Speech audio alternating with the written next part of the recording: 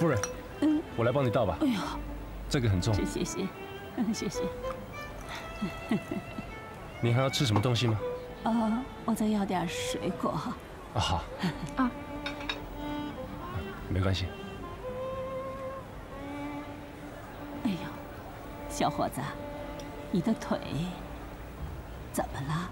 受伤了吗？啊，我倒是认识一位很好的外科医生。是车祸。哦，好，给您。啊，谢谢。夫人，我介绍一下吧，我是 GMF 的建筑师王瀝川，这位是谢小姐。您好，谢小姐。好。这个蛋糕挺好看的。放的什么水果呀？哎呦！夫人，你沾到了。真不好意思。我去帮你洗一下。好，谢谢。等我一下。谢谢。夫人，你的眼镜。谢谢你。来，谢谢你，作为对你的慰劳。谢谢。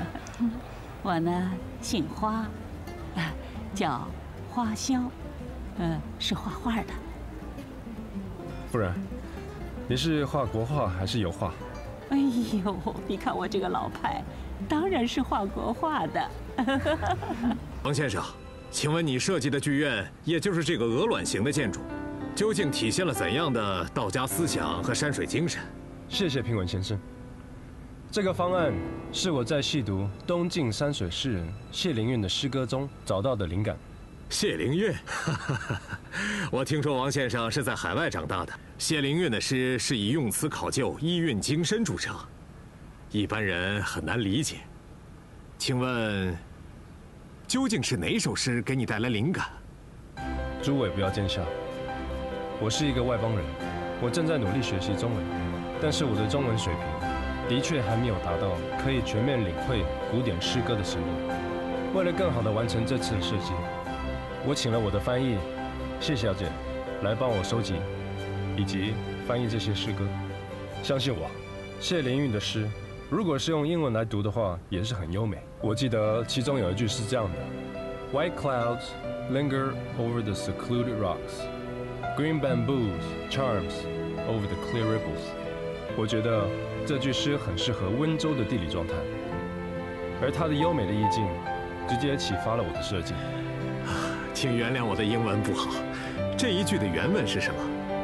这一句的原文我并不是很清楚，我们还是请我的翻译谢小姐来告诉大家。王先生刚才念的诗呢，是出自于谢灵运的《过世名述》，原句是“白云抱幽石，绿晓媚青莲”。谢谢，谢谢谢小姐。我所设计的正是一块这样的幽石，灰色光滑的表面可以倒映天空的云彩，基体线白云抱幽石的诗境又与青莲山庄的名称遥相呼应，同时也是对谢灵运这位在温州写出了“池塘生春草，杨柳变鸣情”这样的诗人表示敬意。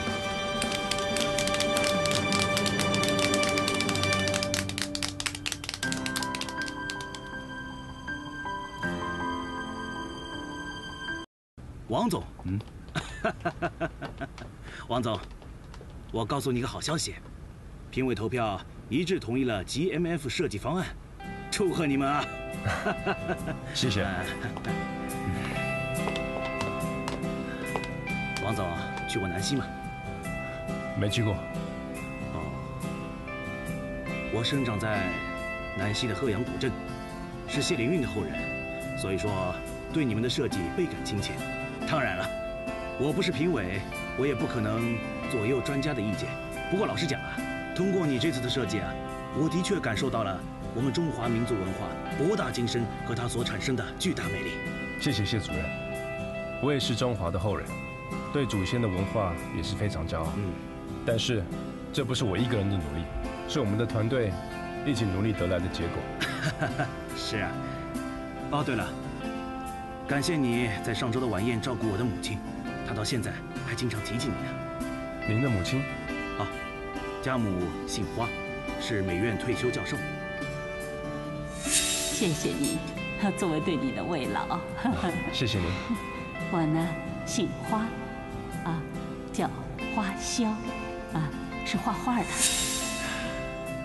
家母呢擅长牡丹，这幅画是她亲手画的，而且托我一定要转交给你。谢谢，我一定会带回家乡收藏的。